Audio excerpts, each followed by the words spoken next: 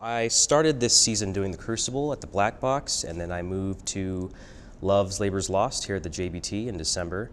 And then right after that, I did The African Company Presents Richard III, and then I had a little bit of a break, and I started doing Legally Blonde.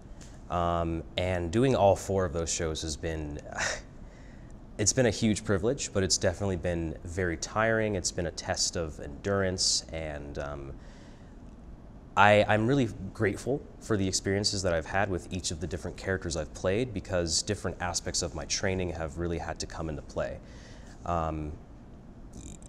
Each character required a very different approach, and I'm glad that I'm learning such a wide range of tools to be able to approach different characters in different ways. You know, you wouldn't approach a character in a Shakespeare comedy the same way you would, you know, an Arthur Miller very heady period piece. And so being able to flip those switches like that has been just a huge help to me as an actor.